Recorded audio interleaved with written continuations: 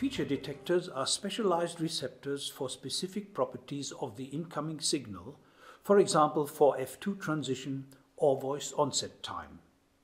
They serve as the basis for the recognition product. And this is how perception would work. First, the ear amplifies the incoming signal and transmits it to the auditory nerve. During the primary auditory analysis, the signal is filtered and non-speech components are separated from speech. To cope with a complex signal, auditory patterns such as form and frequencies must be identified. At the end of the recognition process, phonological units such as phonemes or features are extracted from the signal. The whole process is coordinated by the brain, which uses a set of feature detectors to process the incoming signal.